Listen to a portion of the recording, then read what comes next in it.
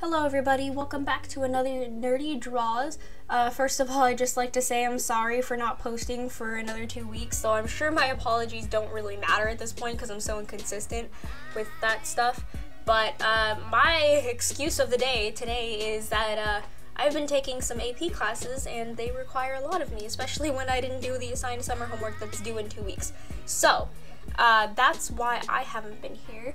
And so for today, we are drawing a music-inspired drawing. Now this is something a lot of artists do. They draw while they listen to music and the music gives them ideas, which I do a lot. And I know some people don't do that and they say you should actually probably like draw from references and stuff more often, which I sort of did. Also, if you hear me sniffing a lot, it's because I just ate hot chips and I have a really low tolerance to hot chips apparently. But so I used this app called Doll Design, and Design Doll. I'll leave a link in the description below for this program because it is absolutely magical. No, I'm not sponsored by them or anything. I just really like this app. It's completely free. I think the only thing you would have to pay for is if you wanted to save a model, but for the most part, these people are free, completely customizable. You can change leg size, height size, torso size, boob size, head shape, all that good stuff. So you could basically make your OC's body type in here and it would be totally good. I kind of skimped out on this a little bit because I was drawing my character Kalia that you've seen me draw before, but I didn't really bother to edit the legs, even though she's kind of got some short legs and kind of a short torso. But the point is, you know, this is a really good app and you should use it if you have trouble with doing positioning and stuff, which I always do. I have a lot of trouble doing positioning and stuff without references because I've been drawing for 5 years, but I'm still bad at a lot of like not referencing things. So I don't know if I said this already. This drawing is based off of the song Nara by Alt-J, which is a song I really like.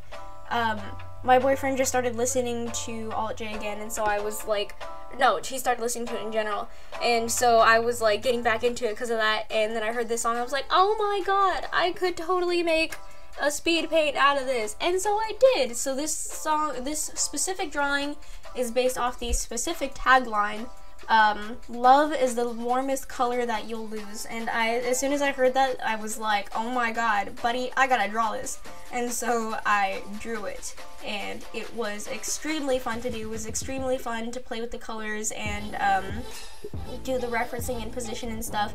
I think I was up till like 3 in the morning drawing this because I didn't want to stop, and there was just so much that I thought I could do. And then for the end screen, you guys know how I usually like put the drawing on like a wider screen so that it fits better for the video. Well, this one I actually put a little bit more effort into it than usual. I put like a background and stuff, and I thought that was pretty dandy because it was real fun to do. But it was, oh sorry, I just like lost my train of thought right there.